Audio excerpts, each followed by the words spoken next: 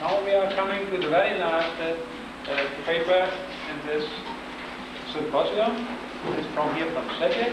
The title is Adsorption-Induced Structural Changes of Supported Rhenium. The authors are Panchavi, Novak, and Choimochi. It will be presented by Dr. Weinstein.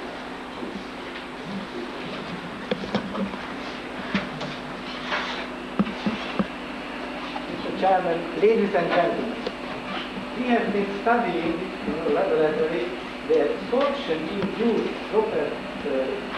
induced structural changes of the supported metal. The interaction of CO with supported rhodium has been the subject of many papers in the last decade. A renewed interest in this topic was initiated by the exact measurements of Prince and his co-workers. They demonstrated that the adsorption of CO on a rhodium aluminum oxide catalyst led to the disruption of the small rhodium crystallites and to the formation of the isolated rhodium plus site. In all previous studies, we reported the CO and NO-induced structural changes of supported rhodium, ruthenium, and iridium. At low temperature, the disruption of metal clusters were observed, and at higher temperature, the CO-induced reductive agglomeration of metals was found. Infrared spectroscopy proved to be a convenient and sensitive method to follow these processes. On the first figure, I show briefly the results. The adsorption of CO with increased pressure showed two strong absorption band to the infrared spectra, an asymmetric and symmetric radiation, showing that the rhodium plus sides absorbing two carbon monoxide molecules. It was, as I mentioned, low temperature at 300 Kelvin. Increasing the temperature, the CO has another effect, and in that case, from the twin structure, we reach the so-called linear structure of the rhodium crystallites, showing only one infrared band at higher temperature. Of course, at the same time, we can get another form on the surface, the so-called bridge form.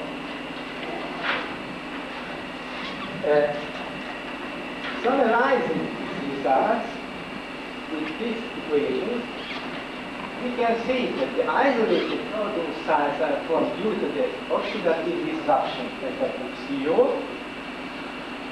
using the OH groups in this situation, but at higher temperature, about 473 Kelvin, the CO has, as I mentioned, another effect, giving the rhodium crystallites showing in infrared the linear form.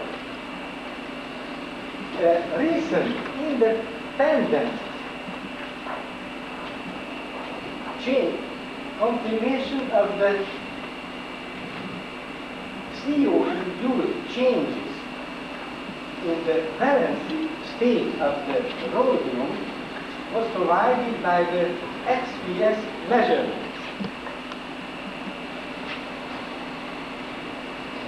It can be seen that when we oxidize the rhodium and alumina, we get a peak around 380.6 electron volt, showing the oxidation state.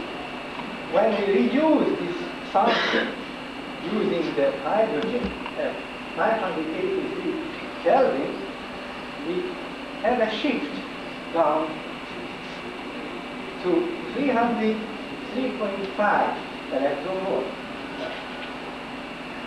When we admit fix it to our CO at low temperature, keeping gas for 2 hours, we have this value 308.1.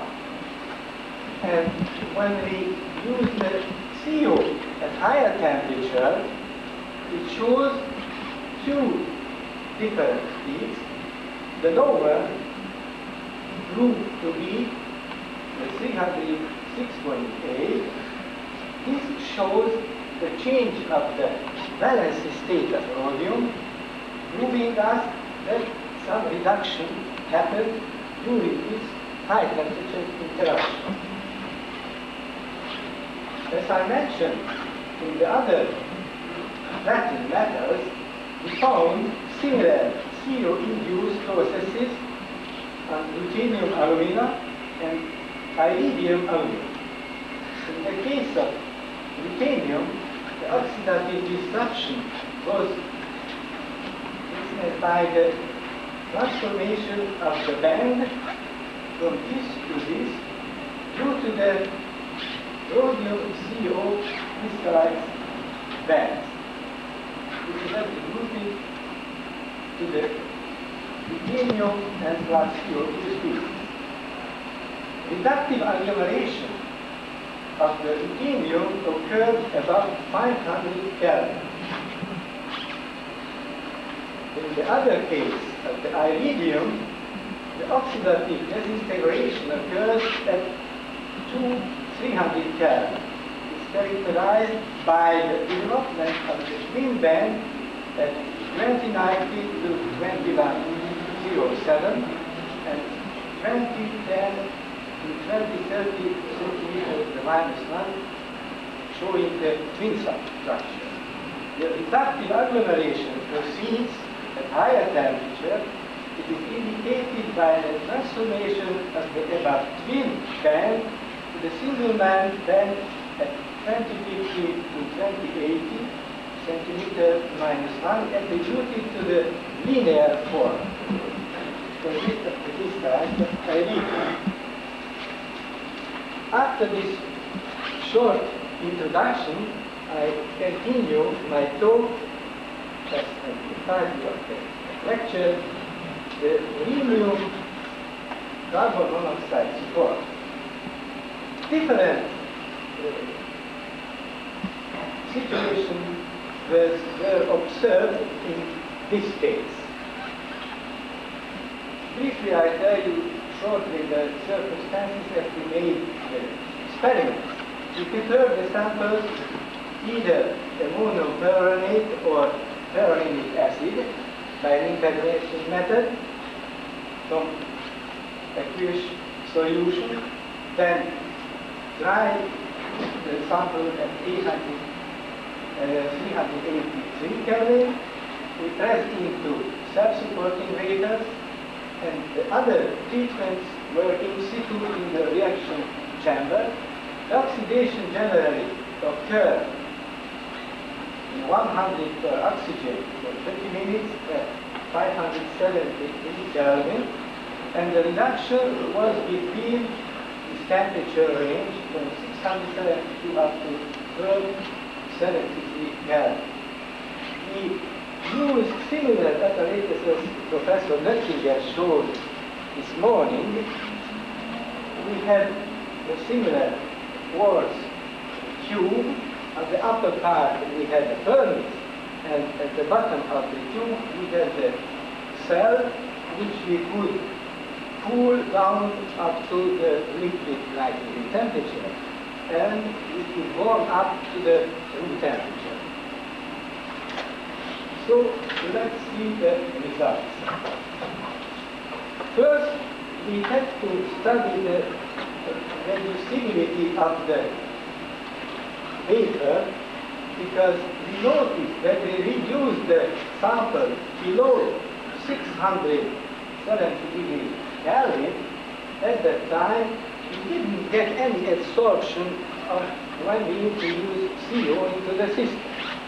So, with other supports also, we made the temperature program reduction processes to find out the right reaction range where we can reach the highly reduced rhenium content samples. We made it in 1 and 5% rhenium contents, and we made some experiments after heat treatment at 770. In that case, we got another peak at 858. But most of the experiments were made highly reduced, I mean over 1,000 Kelvin degree Celsius. And in this figure, I show the effect of the different pressure of CO. The reduced temperature was 1073, and the absorption temperature of the CO was 100 Kelvin. You can see that only one absorption band appeared in the infrared spectra, and we believe that this is the value which was at first 20 or 30, but later on when we reached 10 CO, it was 20, 50 centimeters to the -1. So we think that this is the so-called linear form of the rhenium crystalline. When the absorption was followed during increasing the temperature from 98 Kelvin up to 293, we get nearly the same, but when the temperature reached 183 Kelvin, appeared new absorption bands of the infrared spectrum. And here, the room temperature, we had at least 4 different absorption peaks showing the values right here. When we absorbed CO at higher temperature, 170 Kelvin, we also, and we followed this absorption in time, after 4 hours, we could see another absorption peaks on the infrared spectrum. When the absorption of CO occurred at room temperature, and we followed in time the absorption, we could see the change, and we found after 3 hours we had at least 3 different absorption bands, and we have another absorption band around 1850, and we think that this is the formerly known fridge form of the CO absorption group. We have again, we left the CO overnight in the system, and the next morning we realized the other species, the other absorption bands which appeared after this long absorption time. And when we finished the experiment in that region, it was in 180 minutes, so when we change something, we can follow in the next figure. So when we were waiting for 3 hours, and after we evacuated the system and we heated up, we find 2 different absorption bands as normally. It was 2035 and 1926. And it turned out when we outgassing continuously the sample, these 2 absorption bands remained nearly the same for slightly increased this one, and it was stable under evacuation and heating up to 773 Kelvin. When we cooled down the sample and we re-admitted again 10 CO at room temperature, we got the last curve, which shows very few adsorption properties of the sample. So probably there was no absorption at all. When the adsorption took place at 473 Kelvin, we found a very fast change in the absorption bands. So after 5 minutes, maybe 1 minute, 2, strongly developed these two absorption bands as in the other case as I showed. When we admit some water, it was a co-absorption experiment, we found at room temperature that here, immediately after we introduced the gas mixture into the reaction cell. See, these two species, absorption bands. And when the temperature was raised to 473 Kelvin, only the two 2030 and 1920 bands appeared in the infrared spectra, showing that this is some other kind of surface species. Of course, we followed during these experiments not only this region between 2090 and 1800, but we continuously followed the change of the OH range of the spectrum. We didn't find any change up to room temperature during the absorption of carbon monoxide.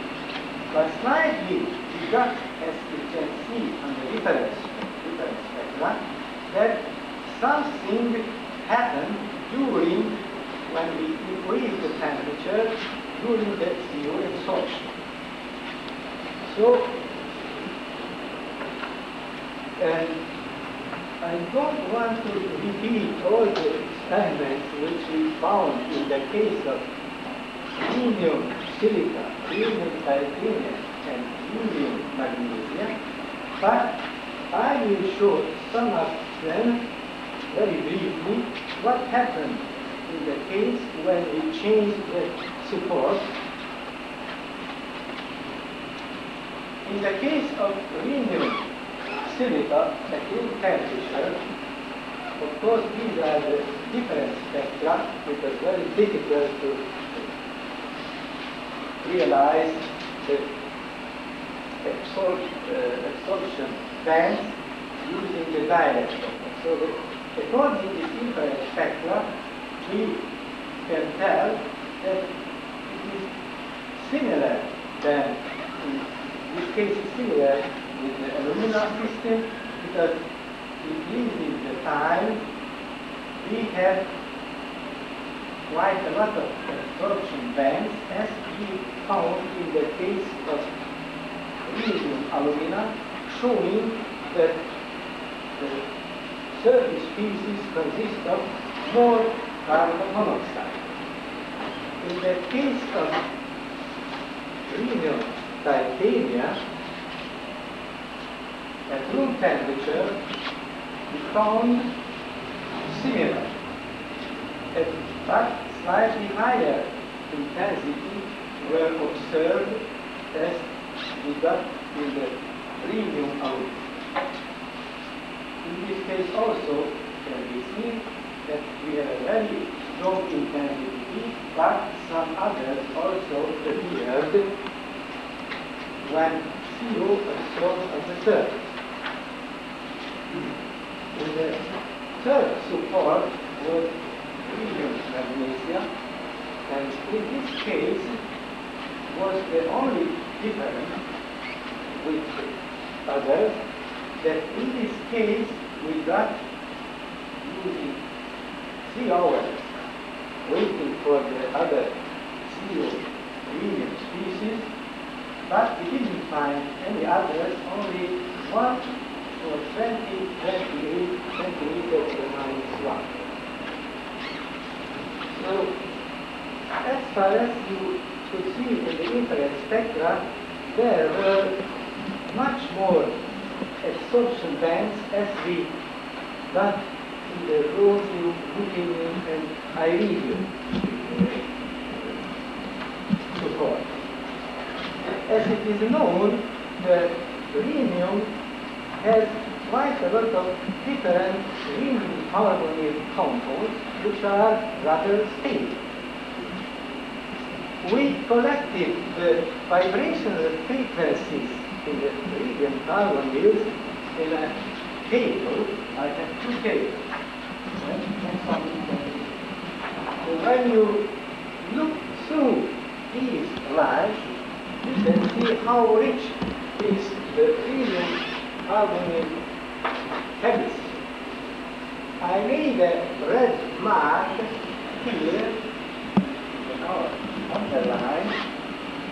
So this shows that rhenium tricarbonyl, having 2 OH groups, has similar, or in some experiments, the same absorption bands as we found when we heated the sample at higher temperature. Continuing the table, we can see some other compounds. As you remember, we got, as we increased the temperature, a carbon monoxide rich compound showing so many absorption bands. When you see these 3 absorption bands line, you may realize that we got similar absorption bands at higher temperature levels. So, after this table and seeing the results, we made a conclusion. So, you have seen so many absorption bands today, so I remind you now that when we absorb at low temperature, below 200 and 300 Kelvin, at that time we got this type of linear form carbonyl absorption bands at 20, 30, 24, 30, and 20, 50 centimeters to -1. So, when we increase the temperature, the CO has an effect that structural changing occurs during this temperature range, giving a new carbon monoxide rich surface compound, which shows these 3 absorption bands at 2058, 2005, and 1960, as I was showing you in my sensor. But when we increase the temperature around 470 till 670 Kelvin, and in this temperature range I showed the OH range of the absorption bands in the spectrum, so we believe that at this high temperature proceeds these, I will call reaction, giving a very stable surface species, and we assigned it that is the rhenium tricarbon. But when we study the other certain method, as I started in the lecture, in that case we got a reductive agglomeration of the rhodium, ruthenium, and iridium species, giving back the linear form of the rhodium crystal. But in this case, there is no CO-induced reductive agglomeration of rhenium, as we put here this red mark and this reaction. Thank you for your attention. Paper is open for discussion. Professor Schiller. I'm interested to find the preferential formation of the linear carbonyls on the metal surface after the treatment at high temperatures under the carbon monoxide. Is there any possibility of the carbon depositions on the metal surface under such kind of treatment to prevent all the breaking carbon? Unfortunately, we didn't detect till now, because there is a possibility when you adsorb on the metal surface a carbon monoxide that this proportionation proceeds, giving carbon and carbon dioxide. But in this case, we didn't study the effect of this carbon, but the rhodium, the rhenium, the rhenium tricarbonate is so stable, so maybe whenever it was formed, I think there is no very strong effect if some part of the catalyst consists of carbon. Can you explain for a non-infrared person exactly what would have happened if you had gotten reductive agglomeration? I mean, I'm just trying to figure out exactly how that data shows. The last? Yeah. Well, if you had gotten that, what would you would have gotten only one peak at a lower wavelength, at a lower frequency? 70. I mean, 2030 and 1920. That's so. If we have a CO-induced reductive agglomeration, we should have the first 22, 23 up to 2040 absorption bands, the linear form. There should only be one peak. Only one peak. At what frequency would I expect it? I expect At about 2000? at this frequency range, the 20, 30. The frequency range is okay, but you're saying the fact that there's two peaks at high temperature. Oh, but that is at the high temperature. At the high temperature in this range, we have another surface species consists of 3 carbonyls giving the 2 absorption bands. This one and this one. And Okay, you're going back to the compounds and referring it to that. Okay. And if you remember this surface compound, you see, this is the OH group 2.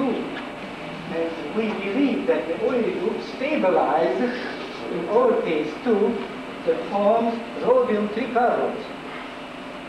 So I think that's the reason that it's so stable. There are 4 arms keeping the surface species on the surface.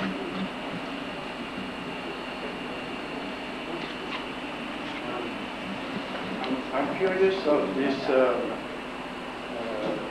possibility to beat reductive agglomeration, because it seems to me that this oxidative disruption could be a very nice way of getting high dispersion for metals like, I don't know of rhenium because I have no experience, but with ruthenium, for example, it's very difficult to get a high dispersion. And we thought that maybe using a support like a zeolite would help in keeping the high dispersion. But do you have any experience with zeolitic supports on all these metals? Or do you have any other means to suggest to beat the reductive agglomeration? In the rhenium case? Also in the other metals that we studied before. I mean, ruthenium, rhodium, and you mentioned also the I think in all 3 cases they proceed. we have always seen to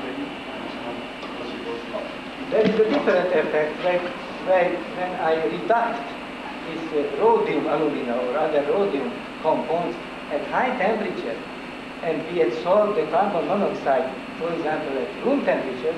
Always we have only the linear form. But when the reduction temperature is low, around 300 degrees centigrade, at the time we always have the twin structure, showing that the oxidative disruption occurred on the surface.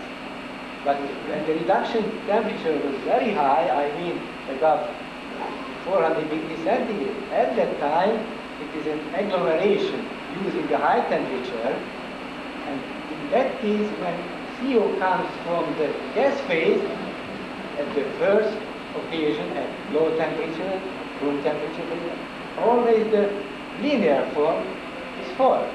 But another effect when the temperature is high, and at high temperature we have the absorption of the surface. At that time we have this reductive agglomeration. Let me just what we have done. You show that slide. I mean, it shows the result obtained the ruthenium iridium.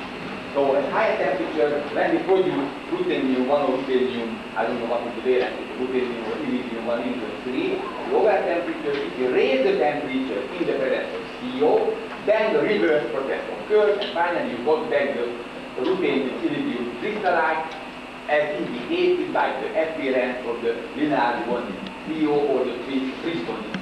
So we were able to get back the ruthenium iridium crystallite.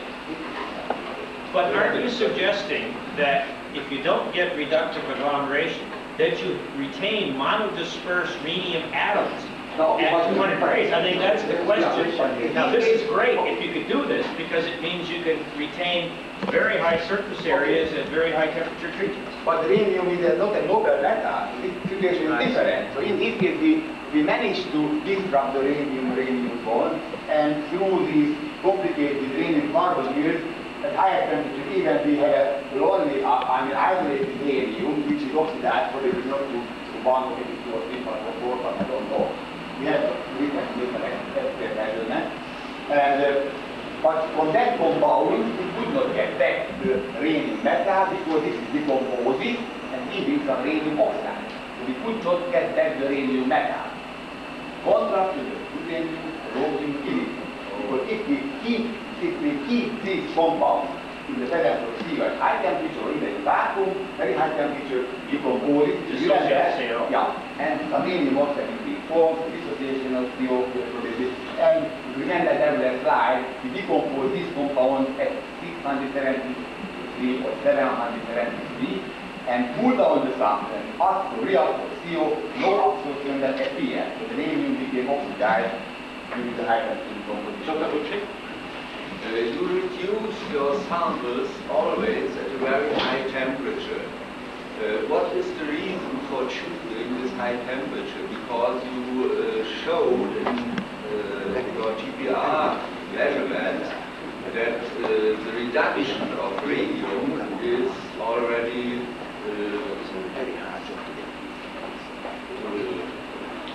at very lower temperatures. Complete. The reason is that we always try to use high reduction temperatures, because when we reduce lower temperatures than 1000 or 1200 Kelvin, we didn't get so intense CO bands. So this system is rather complicated, because to tell the truth, that sometimes very difficult to explain what is the reason that we don't get high intensity absorption peaks, because the rhodium, the rhenium structure on the surface is not so easy reproduced as in the other noble metals. So rhenium has quite a lot of stable oxides. So one of the oxides, the oxidation state, I say 7 for rhenium. From that oxide, we can easily reach the highly reduced form rhenium. But when we have some other valence state, rhenium oxide, it's very difficult to reduce. So always there is a feeling that maybe we didn't do everything similarly, because we don't have always the same surface of the rhenium support the patterns. So that is one of the reasons that it's very difficult to reach the highly reduced sample. I have only two remarks. I want to support this result that the rhenium aluminum oxide system was also studied by ICC in Texas University in Austin, and it was found that you cannot get rhenium zero by hydrogen reduction below 1,000 ampere the parameter. The other result is when the CO was adsorbed to the reduced rhenium, the binding energy of the 4Fe of rhenium shifted to higher binding energy at 300 Kelvin. It was another surprising result when you heat the surface to 350 Kelvin. The binding energy was much higher, so probably this shift can be attributed to the formation of rhenium tricarbonyl species, but we have to dispute because the final state that can compensate the initial state.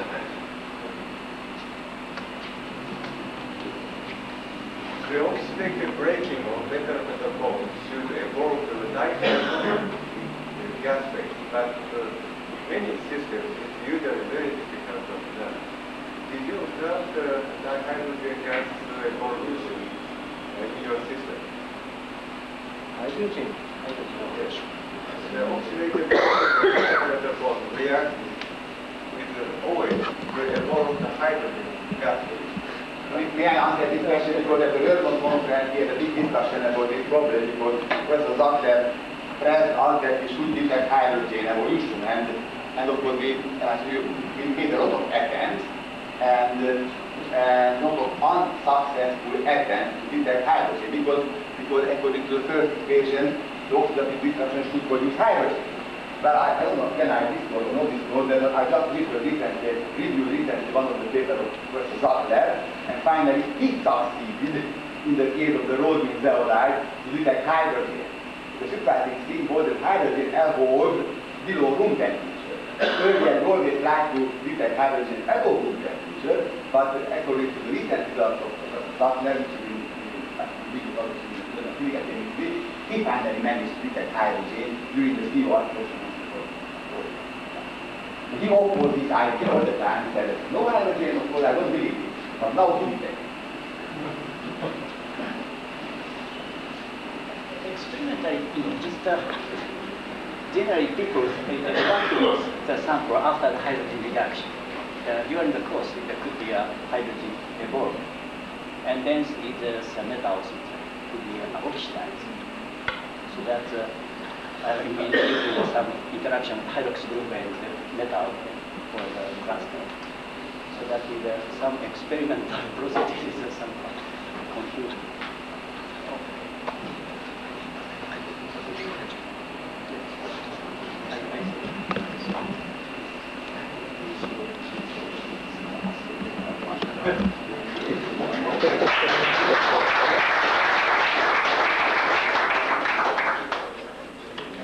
May I add a short comment? We have witnessed several times the segregation process. I think we now have seen the integration process bringing so many people here together in a second. But please be careful. Professor Stone would say some concluding remarks here.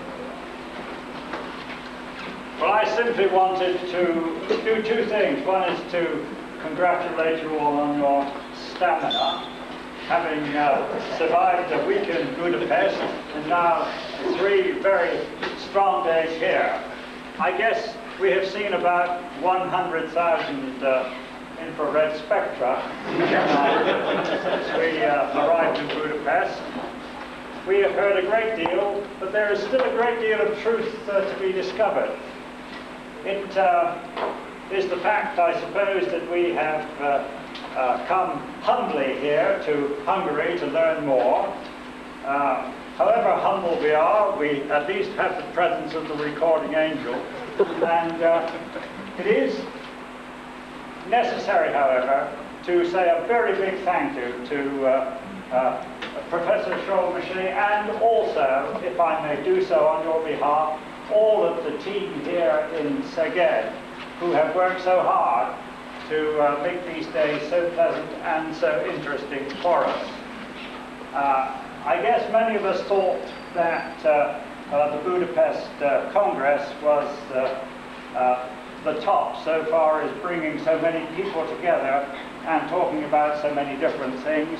But here we have been able to focus on a shorter range of the field, and to do so in a most interesting and, I think, very successful way. So, Fritz, if we may, we would like to congratulate you and the home team particularly, and also to thank you most warmly for giving us not only an exciting academic program, but also a wonderful social program to go with it. Thank you very much.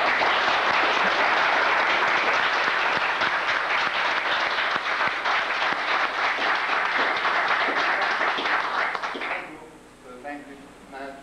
But I do not want to waste time because we still have something to do this evening. Only I would like to say that to organize a symposium, it is a very simple job. You have to do something, you have to devote some time, but to organize a successful meeting, it is not depending on the organizing committee, it depends on you. You contributed with your paper to that symposium, you made this symposium successful one, if it is considered to be successful one. So I think it is due to you, and I am very, very grateful to all of you that you came to Szeged and attended this meeting and presented very interesting, really very interesting results.